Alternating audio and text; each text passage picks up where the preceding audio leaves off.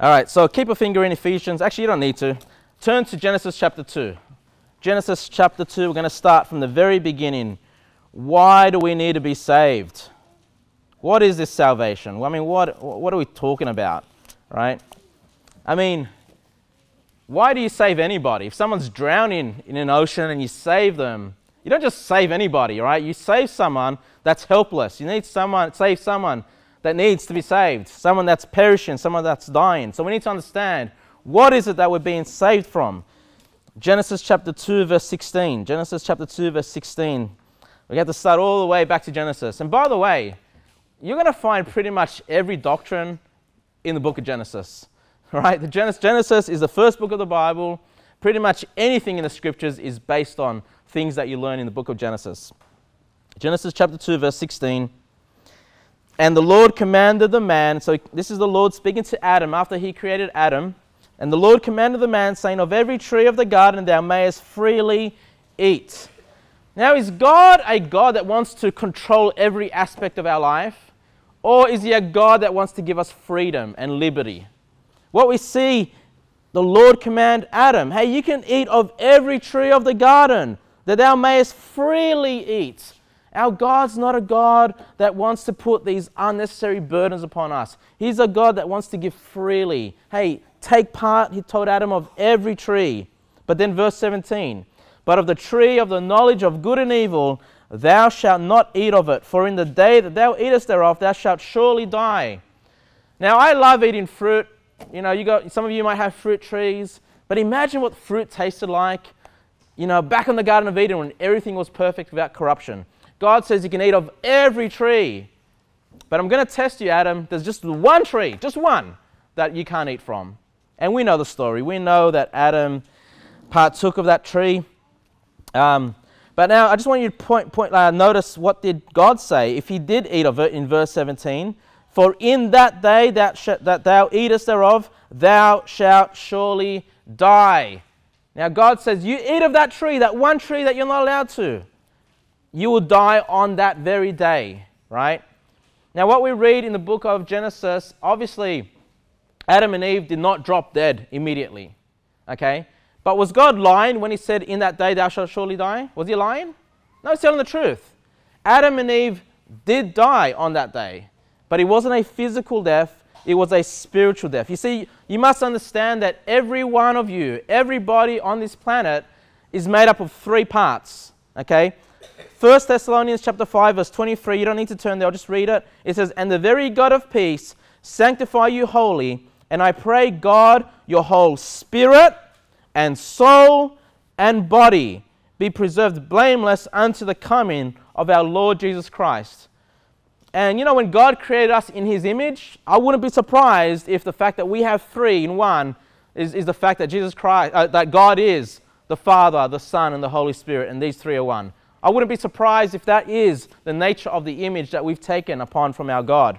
But all of you are made up of your body, which I can see physically, your soul and your spirit, I cannot see. And on that day, Adam and Eve did surely die when they took of that fruit. But they didn't die bodily, they died spiritually. They died in the spirit. Now, it wasn't just Adam and Eve that died, okay, that went through this spiritual death. Each one of us, turn to the book of Romans, please. Romans chapter 7, verse 9. And we are going to turn to many scriptures today, all right? So get your fingers ready. Romans chapter 7, verse 9. I want to show you that all of us go through this spiritual death. Romans chapter 7, verse 9. This is Paul writing. He says, for I was alive. Now notice the words, okay? Notice the words of living or alive and death. Romans chapter 7, verse 9. For I was alive without the law once. So Paul is writing this letter, right? And he's saying, hey, I was once alive before the law. Now, is he living? Of course he's alive. But what is he referring to if he's not referring to his physical life? Sorry, I lost my part there. Verse number 9.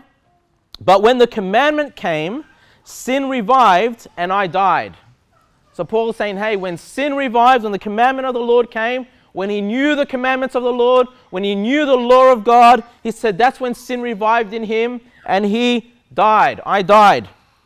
And the commandment, verse 10, and the commandment which was ordained to life, I found to be unto death. Okay, so notice these words. He died. He found it to be unto death. Verse 11, for sin taken occasion by the commandment deceived me, and it slew me. He said, sin, it killed me. Wherefore the law is holy, and the commandment holy, and just, and good. So Paul says, hey, there was a time in my life when I was alive without the law, right?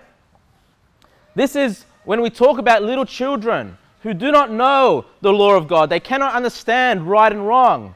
They are alive once. This is why we believe little children, when they pass away, they go into eternity with God because they are alive spiritually. But once you get to an age, people say, what's the age of accountability? I talk about this. There is no age. It's a knowledge. Once you understand the law of God, and the law of God is written in our hearts, the Bible says, once you understand you've done wrong, you've sinned against the Lord, and you're deserving of punishment and of death, that's when sin revives in you and you die. And that death is a spiritual death. Everyone that's unsaved right now is alive bodily. They have a soul, but they're spiritually dead. Okay? So they have a dead spirit. Okay? And when you die, guess what? Your soul, the Bible speaks very clearly that the soul and the spirit departs the body. So if the spirit is spiritually dead, and then you die physically, the body's physically dead, where's the soul going to go? It's going to die with the spirit in hell. Okay? This is why we must be born again. This is why the Bible speaks about being born of the Spirit, being revived, being made alive, being quickened. And if you're saved today, your spirit is alive. You've been born again in the Spirit. Okay? And so when you physically die, when the soul and spirit leave your body, your soul goes with the Spirit, which is living, to God, to heaven. Okay? So we see that all of us go through this process. We all spiritually die. And what is sin? Okay, 1 John, you don't need to turn there. 1 John 3, 4. 1 John chapter 3, verse 4. Whosoever committeth sin transgresseth also the law, for sin is the transgression of the law. So when we say we're sinners, when we go preach the gospel and we say, hey, they've sinned against God, we're saying you've transgressed the law of God. You haven't necessarily transgressed the laws of the government or my laws and my rules. No, you've transgressed the laws of God. And so if God says, thou shalt not bear false witness, thou shalt not lie, and you've told a lie, guess what? You've all transgressed the law of God. You're all sinners, and you've all died that spiritual death. Okay, I should have told you stay in Genesis. Go back to Genesis, but it's easy. First book in the Bible, chapter 3, Genesis chapter 3. So once Adam and Eve have taken of this fruit, and they spiritually died, what did they try to do? What happened to them? In verse number 7. Genesis chapter 3, verse 7. It says, and the eyes of them both were opened. So guess what? There's been an awakening in them. They've noticed something about themselves. And they knew they were naked. And look what they did. So they recognize now that they're not innocent, that they've sinned against the Lord. They recognize that they're naked. All right? And then it says this, and they sewed fig leaves together and made themselves aprons. So in order to cover themselves, they felt they needed to cover their sin. Right? What did they do? This is basically what man and most religions of this world will try to do, is to work to sew fig leaves together for themselves and make themselves aprons, to cover their sin. This is a works-based gospel. They try to cover their sins by getting fig leaves, sewing them together, and covering themselves so they can be right before God. Now, was that enough? This is man's first attempt to be right before God. Now, does God accept that? No. If you look at verse 21, chapter 3, verse 21, what does God do? Unto Adam also and to his wife did the Lord God make coats of skins and clothe them. So those fig leaves were not sufficient to cover their sin. God had to step in and what? He had to provide the clothing for them. He had to provide for them. And how did he do it? God made coats of skins and clothe them. God had to take an animal. It doesn't tell us, but it had to be. God had to get coats of skin, take an animal, slay that animal, shed the blood of that animal, take the coats of that animal, and cover their sinfulness, cover their nakedness. And so we see very quickly man's attempt to cover their sins, works-based. We see God's method of covering sin, the shedding of blood and God's provision. All you need to do is put it on, right? You need to allow God to put on those coats of skin. Very early in the book of Genesis, we see this, okay? How are we to be right with God? It's through the shedding of blood. And then we also see that Genesis chapter 4, we see that Cain and Abel also understood this. I'm sure Adam and Eve taught their children that, hey, they need to be right with the Lord. Genesis chapter 4, verse 1 to 8, let's read the whole thing. And Adam knew Eve his wife, and she conceived and bare Cain, and said, I have gotten a man from the Lord. And she again bare his brother Abel, and Abel was a keeper of sheep, but Cain was a tiller of the ground. And in process of time it came to pass that Cain brought the fruit of the ground, an offering unto the Lord. So now we have Cain. He knows he has to make an offering to the Lord. He knows he's a sinner. He knows he needs to be right with the Lord. But he does the same mistake his parents did, right? Instead of taking the lamb, the shedding of blood, instead of taking an animal to cover his sins, he goes and he's a tiller of the ground. He's the worker of the ground. Nothing wrong with being a farmer. Nothing wrong with his work. But his job and his work wasn't going to get him right before the Lord. He came and brought fruit of the ground. This is stuff that he watered, he planted, he sowed, he worked, and he brought this to the Lord, the works of his hands. And then verse number 4, what did Abel do? And Abel he also brought of the first things of the flock, and of the fat thereof. And the Lord had respect unto Abel and to his offering. Why? Because the offering of Abel was of his flock, was one of his sheep, right? Abel took and shed the blood of an animal and offered that to the Lord, okay, to be right with him. Verse number 5, but Cain, and to his offering, he had not respect, and Cain was very wroth, and his countenance fell. And let me tell you now, if you believe that salvation is only through the shedding of blood, guess what? Those that teach it's by works are going to be very wrathful toward you. They're not going to like the gospel that you preach. They're not going to like you whatsoever. Because you say, hey, no, it's the shedding of blood. No. And they'll be saying, no, it's by works. It's by works. That's not sufficient to get you to heaven. And they're going to be very angry with you, just like Cain was toward his brother. Verse 6, and the Lord said unto Cain, why art thou wroth? Why is thy countenance fallen? If thou doest well, shalt thou not be accepted? And if thou doest not well, sin lieth at the door, and unto thee shall be his desire, and thou shalt rule over him. And Cain talked with Abel his brother, and it came to pass when they were in the field, that Cain rose up against Abel his brother, and slew him. Such a sad story. Such a sad story for two brothers. One, to be so angry that his brother's offering was accepted, and his own works were not accepted. Okay? That he slew his own brother. And you're going to find that even in Christendom, those churches that teach it still by works will hate us for teaching it's by faith alone on Jesus Christ's shed blood. And so I just want to show you that the fruit of the ground by Cain was his works. Hebrews chapter 11, don't turn there. Hebrews chapter 11 verse 4 says this, by faith Abel offered unto God a more excellent sacrifice than Cain, by which he obtained witness that he was righteous, God testifying of his gifts, and by it he being dead yet speaketh. So Abel's offering was given by faith, and the Bible says it was a more excellent sacrifice than that of Cain, and by which he obtained witness that he was righteous. So because Abel had his faith on the shedding of blood to appease the Lord God, he was found righteous and not Cain. And then let's move on a bit further down into history. Turn to Galatians chapter 3 verse 8 please. Galatians chapter 3 verse 8. We're talking about Abraham now. Abraham, a major figure in the Bible. The father of faith, the Bible calls him. Galatians chapter 3.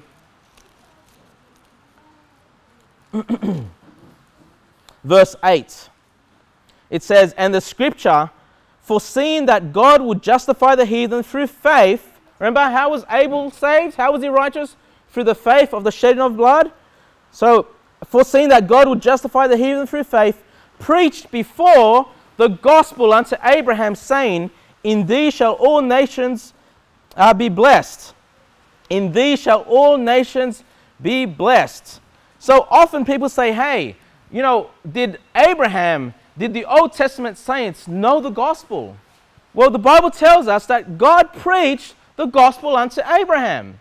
Abraham knew, maybe he didn't know the name of Jesus Christ, but he knew that salvation, that being right with God was through faith, through the shedding of blood.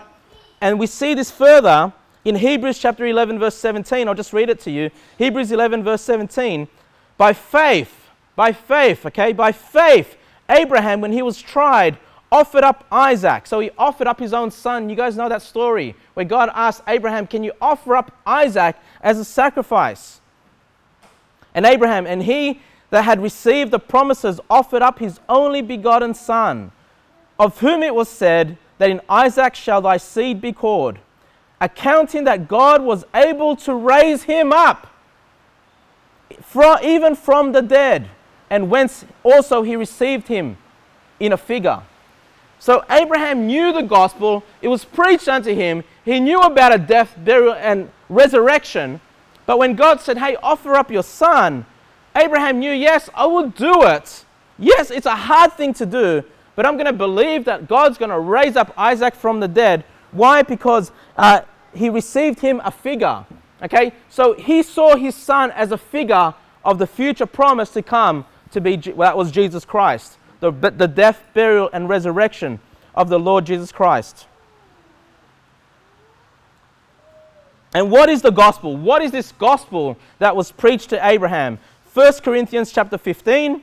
Let me just make it very clear what the gospel is. What is the good news of salvation? 1 Corinthians 15, 1-4. It says, moreover, brethren, I declare unto you the gospel which I preached unto you, which also ye have received, and wherein ye stand, by which also ye are saved, if ye keep in memory what I preached unto you, unless ye have believed in vain. For I delivered unto you first of all, which I also received, how that Christ died for our sins according to the Scriptures, and that he was buried, and that he rose again the third day according to the Scriptures. So Abraham knew this, which is why he was willing to offer up Isaac, because he was expecting God to raise him from the dead. Now, to give you further proof of this, Genesis chapter 2, Genesis 22, please. You can go there if you want. Genesis chapter 22. Genesis 22, verse 7. Genesis chapter 22, verse 7. And Isaac spake unto Abraham his father and said, remember, Isaac and Abraham went up to do this sacrifice, and Isaac was carrying all the stuff for the altar, the wood and all that, just like Jesus Christ when he had to carry his cross to Calvary. And Isaac spake unto Abraham his father and said, my father. And he said, Here am I, my son. And he said, behold, the fire and the wood. But where is the lamb for a burnt offering? Where is the lamb? Verse number 8, and Abraham said, my son, God will provide himself a lamb for a burnt offering. So they went both of them together. So Isaac's asking, where's the lamb? Where's the sacrifice? And he says, God will provide himself a lamb for a burnt offering. The Bible very clearly at this point, God said he was going to provide himself. God will provide himself. So when God provided Jesus Christ, we know that Jesus Christ was God, right? We know he offered himself. And what does John the Baptist say when he sees Jesus Christ? In John chapter 1 verse 29, the next day John seeth Jesus coming unto him and saith, behold the Lamb of God which taketh away the sin of the world. And Acts 20 verse 28, take heed therefore unto yourselves, and to all the flock over the which the Holy Ghost hath made you overseers, to feed the church of God, which he hath purchased with his own blood. So it's the church of God. You are the church of God. How did God purchase you? He hath purchased with his own blood. The blood of Jesus Christ was not just the blood of a man, but the blood of God. Unbelievable. I don't fully understand that. But that's what the Bible teaches us, right? The Lamb of God, God in the flesh, sacrificed, and his blood was shed for us. Okay? You guys know this already. Now I'm just going to go through a couple of things. This is how I normally preach the gospel to someone at the door. So I'm just going to go through some very familiar passages, but let me just set the tone. We understand right now that man has died spiritually. And if they die physically, in a spiritual death, their soul will go to hell. We know that so far, right? And we know the only way we can be right with God is through the shedding of blood. And we know those were pictured for us in the Old Testament through the animal sacrifices. Though their blood could never take away sin, it was just an object lesson to Jesus Christ. We look back to Jesus Christ 2,000 years ago, dying on the cross. The Old Testament saints looked forward to Jesus Christ through the object lessons that God had given them, through the types, through the foreshadowing. You know, not just the blood of the Lamb, but also the priest going into the Holy of Holies representing Jesus Christ. Also through the rock, remember that Moses struck and the living water came out of that rock. That's Jesus Christ. Many Old Testament pictures of Jesus Christ. They may not have fully understood the story like we understand it today, but they knew through the object lessons that God had given them that they were looking forward to Christ coming. So we know Romans 3:23, for all have sinned and come short of the glory of God. The Bible says we're all sinners. We know that. We've all died that spiritual death. And then it says we've come short of the glory of God because God is perfect without sin. He's holy, he's righteous, and he cannot see sin in his sight. He cannot allow sin into heaven. And that's why we come short of God's glory, because we've all sinned and we can't make it to heaven on our own.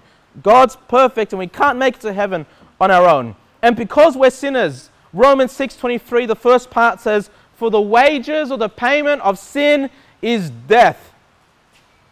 So the reason we die in this world, the spiritual death, the physical death, is because we're all sinners. That is the payment, that is your wage for being a sinner. Death, pain and suffering is in this world, not because that was God's plan, but because that was man's sin and we've brought that upon ourselves. We can't blame God for the sin of this world. We can only blame mankind for the sin of this world. So we know that the wages is death, and the Bible speaks of two deaths, right? We know of the physical death in the grave, but then there's the spiritual death found in Revelation 21 verse 8. It says, but the fearful and unbelieving and the abominable and murderers of course, right? Whoremongers and sorcerers, people that do magic, and idolaters, people that worship idols, and all liars. All liars. If you've ever told a lie in your life, guess what? You're an all liar. You're a liar. Right? You tell one lie, you're a liar. If you're honest, you've told hundreds of thousands of lies throughout your life. Okay?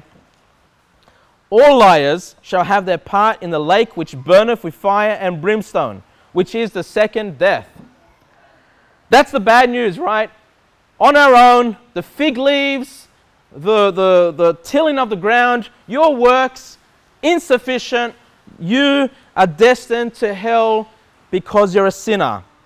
But the gospel means good tidings. It means good news. We know that God loves us. We know that the only way we can be saved and to be right with God is through the shedding of blood. So what did God do? Romans 5 verse 8. But God commendeth his love toward us. So God loves us. It says this, in that while we were yet sinners, Christ died for us. While we were yet sinners, Christ died for us. It doesn't say while we're trying our best, while we're trying to go to church and read our Bibles and be a good person. No, while you're a sinner, he sent Jesus Christ to die for us. God became a man. He lived a perfect life, the Lamb of God to take away the sins of the world. And what happened to Jesus Christ? We know he was crucified on the cross. His blood was shed for us. Our sin was put upon Jesus Christ as though he had committed your sins. All of my sins, all of your sins, the sins of the whole world were put upon one man. Man, we know God hates sin. We know He's got a great wrath against sin. Imagine dying just for your sins. What a scary thought, to stand before God with your sins. But what about taking the sins of the whole world, every generation that's ever lived, upon one man, Jesus Christ, and paying that penalty? That punishment, that wrath was severe upon our Lord God. And 2 Corinthians chapter 5 verse 21 says, "For He hath made Him," so He has made Jesus to be sin for us, who knew no sin, that we might be made the righteousness of God in Him. So the reason we can be righteous before God is not because of your own righteousness, but because of the righteousness of Jesus Christ, who knew no sin. There's a swap that takes place, right? We give to Jesus Christ our sin. He nails those sins on the cross. And Jesus in return says, hey, you take my righteousness. You take my perfection. So when God the Father looks at you, He sees you through the clothing, through the shed blood, the righteousness of Jesus Christ, and you in a position before God are perfect. And that's why we can enter into heaven, and that's how we can be right with God.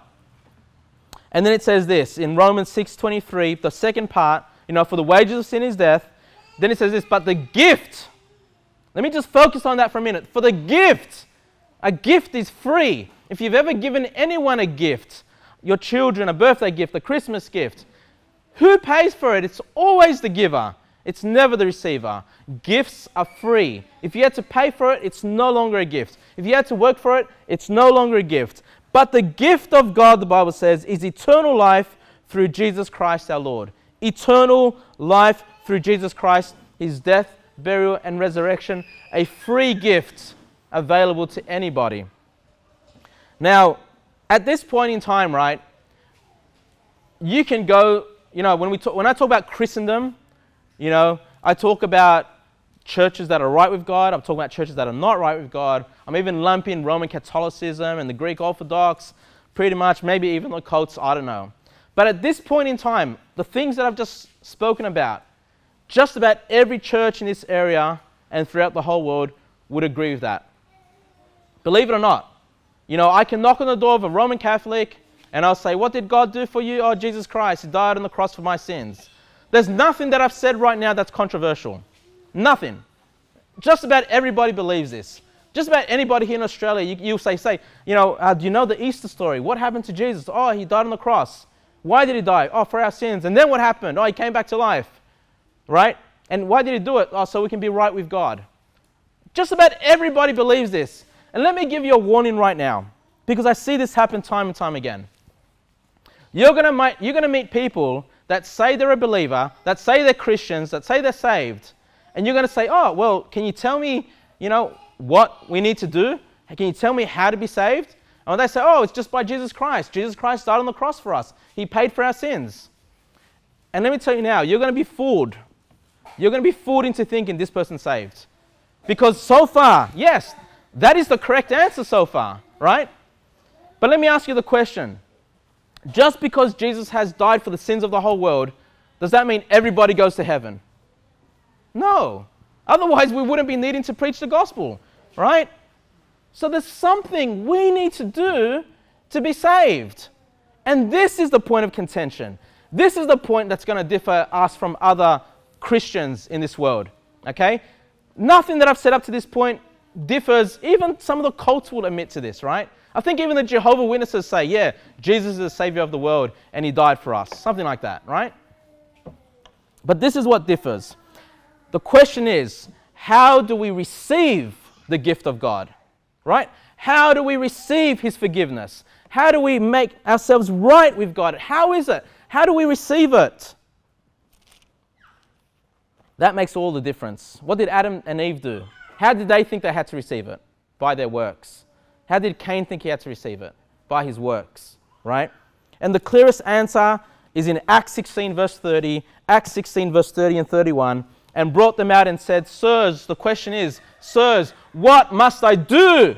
What must I do to be saved? Is it works? The answer in verse 31, and they said, believe. And they said, believe on the Lord Jesus Christ, and thou shalt be saved, and thy house. If your house, if your family believe also, they too will be saved. Believe on the Lord Jesus Christ, and thou shalt be saved. Just believe? What are you talking about? Yes, just believe on the Lord Jesus Christ, and thou shalt be saved. John 1 verse 12. Remember, how do we receive the gift? How do we receive salvation? How do we receive Jesus Christ? John chapter 1 verse 12. But as many as received him, to them gave he power to become the sons of God. Who? Even to them that work. Even to them that do good. Even to them that go to church. Even to them that confess their sins to the priest. Even to them that get baptized. No! Even to them that believe on his name. Believe. The most famous verse in the whole Bible, John 3:16. For God so loved the world that he gave his only, it's a gift he gave, that he gave his only begotten Son, that whosoever believeth in him should not perish but have everlasting life. Believeth in him. The verse before it, verse 15, that whosoever believeth in him should not perish. Believeth in him. I know you're getting sick of me. I'm just going to repeat it. Believeth in him should not perish, but have eternal life. John 3:18, he that believeth on him is not condemned. You're not condemned to hell. Who's condemned to hell? But he that believeth not is condemned already. Why? Because ye have not believed in the name of the only begotten Son of God. One verse 3 times. Believe. John 3:36. He that believeth on the Son, he that believeth on the Son hath, present tense, hath, you've got it now, hath everlasting life. And he that believeth not, the Son shall not see life, but the wrath of God abideth on him. The one that does not believe, the one that does not receive the gift by faith alone, by believing alone, the wrath of God still is abiding on that person. John 6:35, and Jesus said unto them, I am the bread of life. He that cometh to me shall never hunger, and he that believeth on me shall never thirst. John 6:40, and this is the will of him that sent me, that everyone which seeth the Son and believeth on him may have eternal, everlasting life, and I will raise him up at that day, the resurrection. John 6:47, verily, verily. What's verily? Truly. This is the truth. Verily, verily I say unto you, he that believeth on me hath, present tense again, hath everlasting life. John 7:38, he that believeth on me, as the scripture hath said, out of his belly shall flow rivers of living water, being made alive. Remember, living forever. John 8:24, and I said therefore unto you, that ye shall die in your sins. For if ye believe not that I am he, ye shall die in your sins. And even this one, John chapter 11, I love this one. John chapter 11, verse 25 and 26. Oh, please turn there. John chapter 11, verse 25 and 26. John chapter 11, 25 and 26.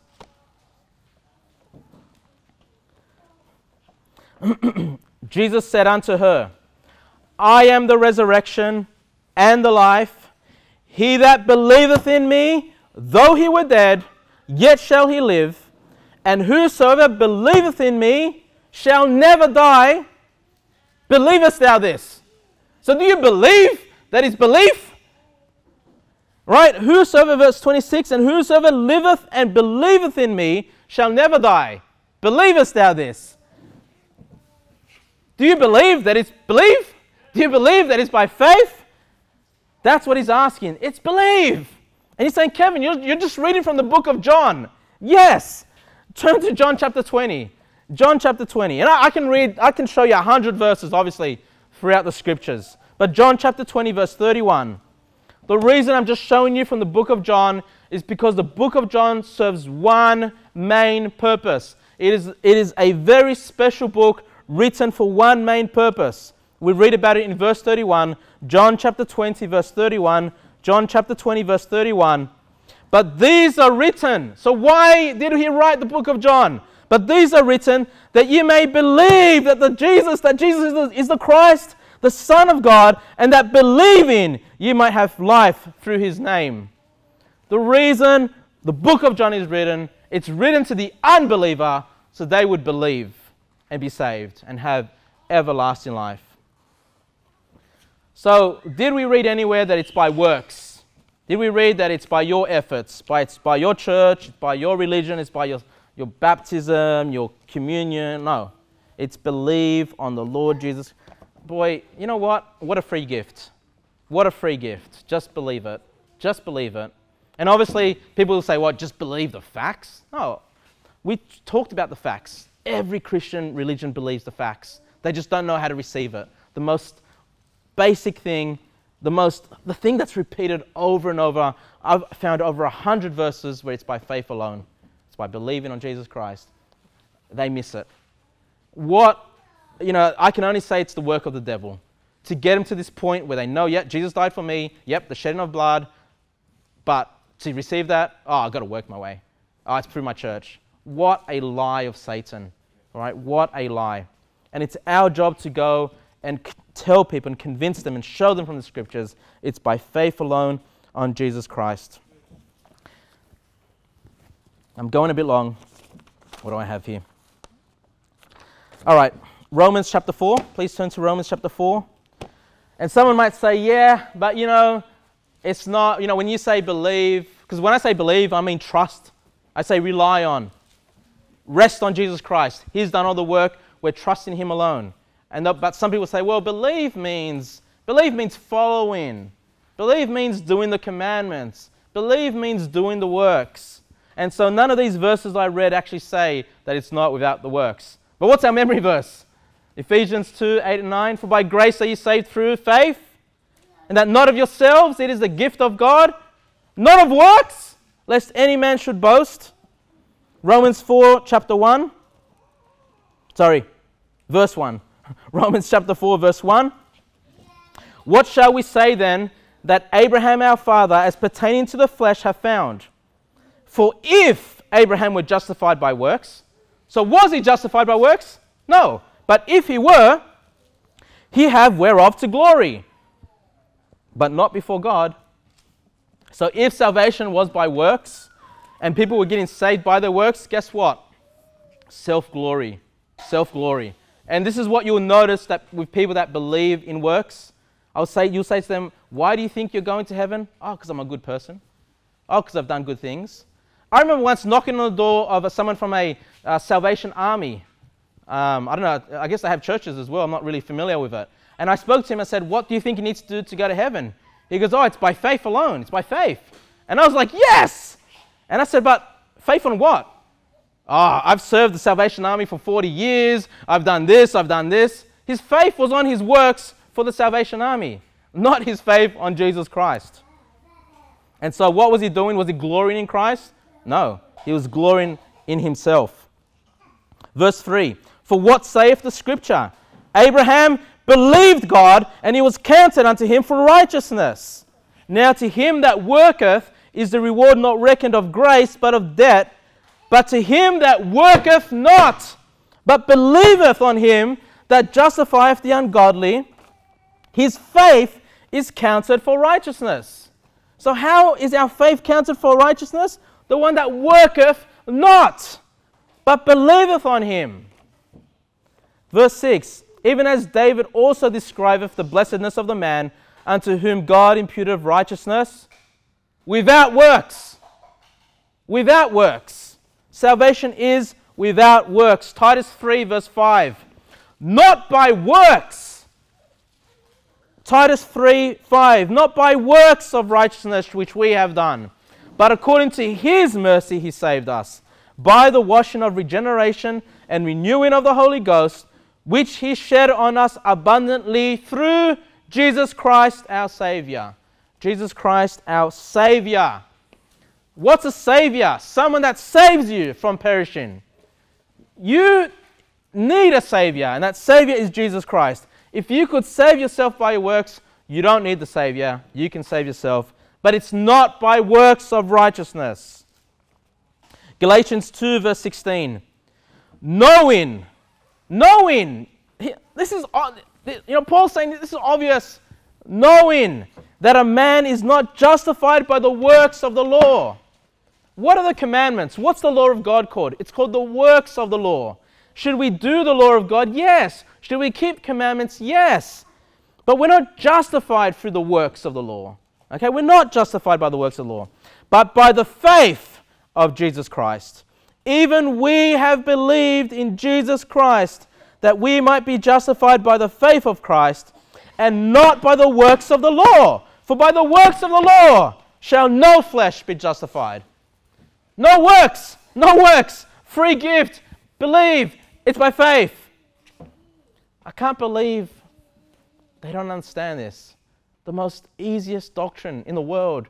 I'd rather get this right and get wrong on everything else in the Bible, right? Than know everything in the Bible and get this wrong. And go to John chapter 6, please. John chapter 6.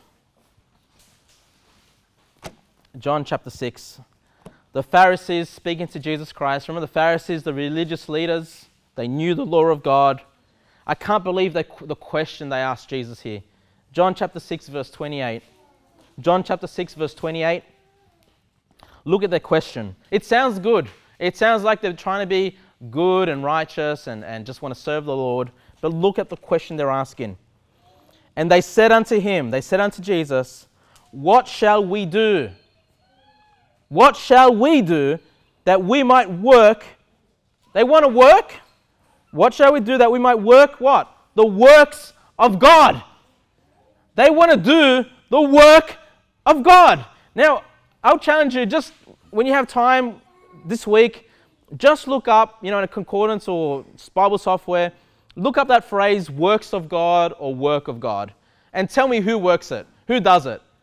The reason why it's called the work of God is because it's God's work. Okay, let me give you one verse in Ecclesiastes, chapter 8, verse 17. Let me show you this. Ecclesiastes, chapter 8, verse 17. Then I beheld all the work of God, that a man cannot find out the work that is done under the sun. Because though a man labor to seek it out, so though you try to seek out the work of God, yet he shall not find it. Yea, further, though a wise man think to know it, you might think you know God's work, yet shall he not be able to find it. It's God's work. Every time it is only a work that God can do. That's why it's called the work of God. It's not something that a man can do. And these Pharisees thinking they're so good, so high and mighty. Hey, what is the work that we can do to work the works of God? You fool! You cannot do God's work. Salvation is God's work through Jesus Christ. How does Jesus Christ answer? In verse 29. I didn't take it down. Let me turn there. John chapter 6, 28. Yeah, so what shall we do that we might work the works of God? What does Jesus say? Jesus answered and said unto them, you really want to work, do you? This is the work of God, that you believe on him whom he hath sent. And some people take this and say, see, believing is a work. No, you fool. It's a work of God. The work of God is that he sent Jesus Christ. And what you need to do is believe on him whom he hath sent. So that's the message we need to tell people that want to work the works of God. Stop working. Believe on him. God's done the work. It's the works of God. Don't be so prideful to think you can get yourself to heaven. Such a foolish thought. So foolish. And at this point you might be saying, Kevin, salvation, it's so simple. It can't be. It's simple. And if you're thinking right now, it's simple, spot on. You got it. It's simple. 2 Corinthians chapter 11, I'll read it out to you. 2 Corinthians 11, 3-4. But I fear lest by any means, as the serpent beguiled Eve through his subtlety. And that's what work salvation is, guys. It's subtle teaching. It sounds good, but it's a subtle Satan put in works for salvation. So your minds should be corrupted from the simplicity that is in Christ. The scriptures confirm that salvation is simplicity in Christ.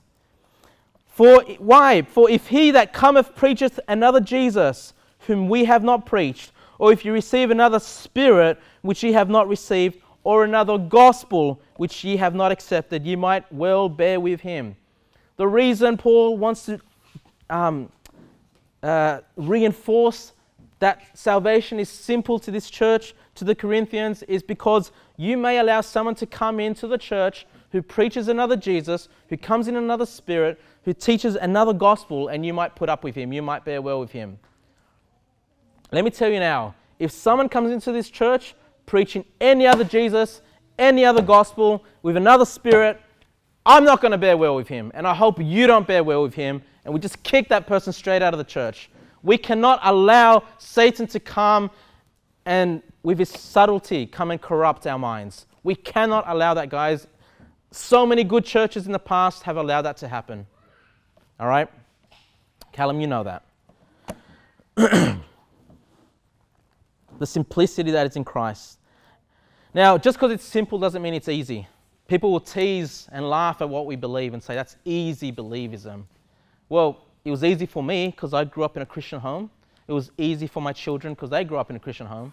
It's easy for them to believe. But it's not easy for most people. That's why we're not seeing people saved door after door after door. Because it's not easy for a man to admit in his pride that his good works will not get him to heaven. It's not easy for the Roman Catholic to say, I was believing on another Jesus and I was believing my idols and Mary and communion. It's not easy for them to accept that that's not going to get him to heaven. All right? You know, I was working with a Muslim man, and he kept asking me questions after questions, and he finally understood that salvation was by grace through faith. Just believe. Not you're saying, oh, so people have to come to your church. No, it's believe on the Lord Jesus Christ. My church cannot save anybody. He finally understood it, and he said to me, Kevin, that makes the most sense out of all the faiths, all the religions I've ever heard. It makes the most sense, and just through a process of elimination, Bible Christianity, salvation by grace through faith, made the most sense to him. And I was excited. I was happy for him. But then he said this, but if I accept that, then I know my parents will never accept that, and I have to accept that they're going to hell. So I cannot accept what I've heard. Even though it makes sense to me, even though for his process of elimination, it's the best and most logical and most biblical, he could not accept it. It was not easy for him.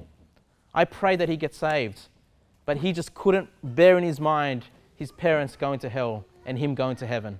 He could not accept it. He'd rather be ignorant, just be ignorant. But hey, for all eternity, he's going to know such a sad thing if he doesn't receive Christ. So it's not easy believism. It's believe, but it's simple, okay? It's simple. Now you might say, well, you know, some people say, well, yeah, okay, it's not by works, but I know you're saved by your works. It's not of works. Just think of this logic. Salvation is not of works. We know it's not of works, and we know it's by faith. But I know you're saved because you've got works. What? What in the world? Where does that common sense come from? Where does that logic come from? It's not common sense.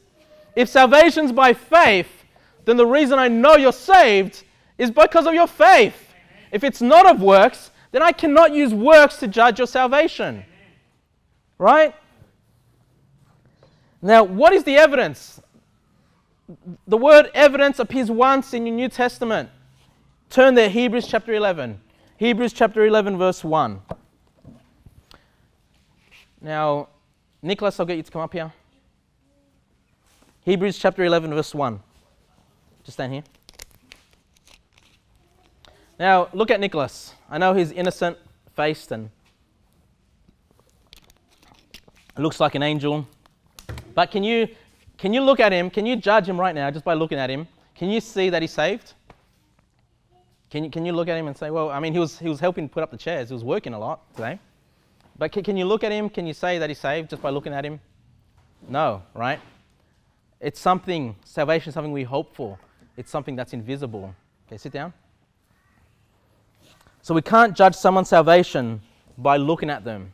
And yes, he was setting up the chairs. Yes, he was doing a lot for the church. But is salvation by works? No. All right, Hebrews chapter 11, verse 1 says, now faith is the substance. Stop there for a minute. Is faith this empty faith? Mindless faith? Empty, without substance? No. It is substantial. It is made up of something.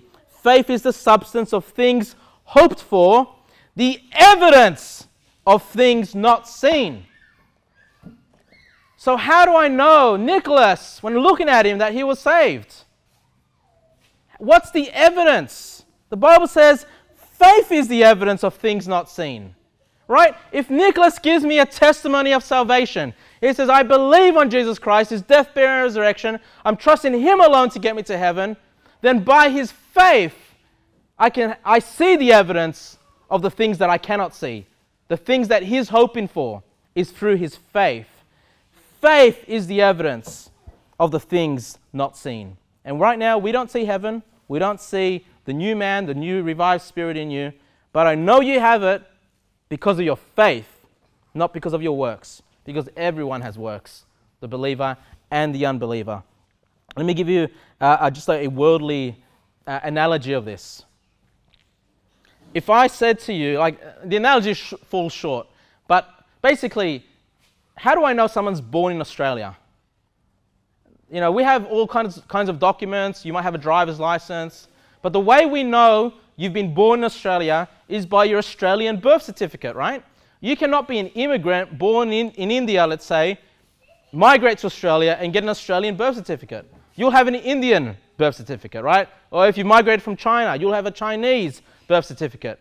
The only way that I will know, the only evidence, let me use that word, that I have that you were born in Australia is if you can produce your Australian birth certificate, right?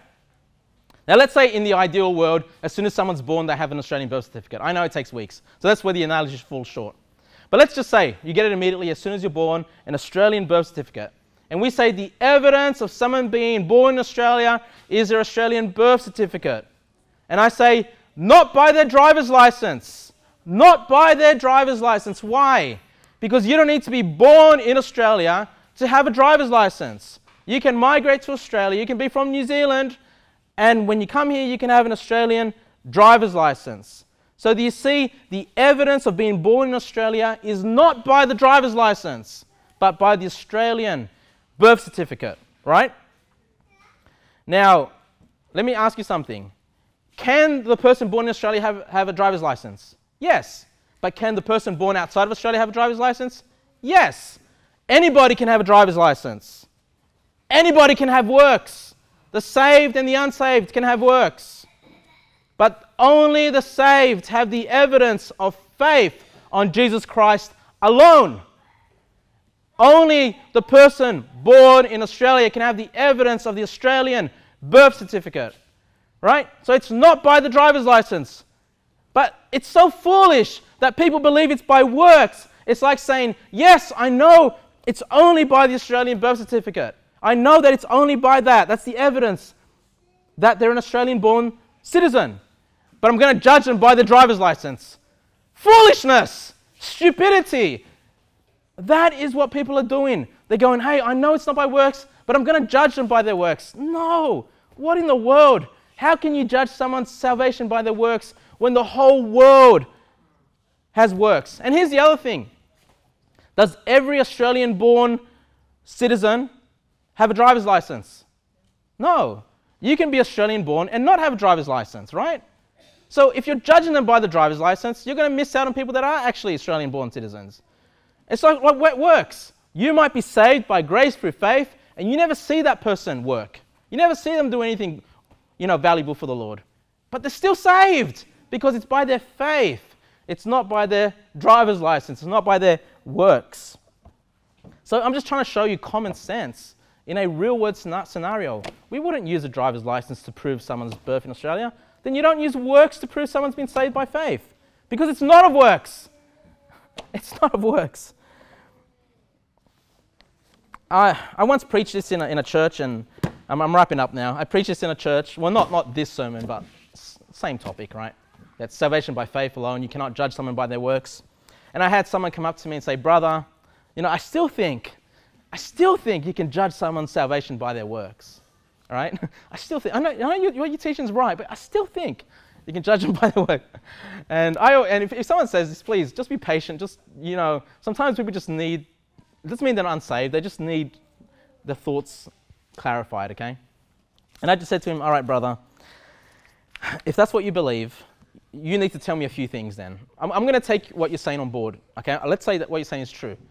You need to tell me what are the works you're judging them by, how much works, and who's the judge, right? Who's the person that's going to give them the stamp of approval and say, yes, you're saved? What are the works? How much works? Is it a 10 church? Is it a 10 church once? Is it a 10 church 5 times? And as soon as you start saying this to them, because they know, oh yeah, it's all works. Like it sounds easy, we can judge them by the works, but when they start thinking about what is the works, then they realize, hold on, now I'm teaching works salvation. Because they're saying without those works, they're not saved. And that's contrary to what they know, right? That's by faith alone. And he thought about it and he goes, yeah, you're right, brother. We can't judge them by their works. You judge them by their faith. Ephesians chapter 2, verse 8 and 9. For by grace are you saved through faith, and that not of yourselves. It is the gift of God, not of works, lest any man should boast. If you thought you were a Christian and you would trust in anything else other than faith on Jesus Christ alone, then please speak to me, speak to some of the other men here. I know there's plenty of you guys that know the truth.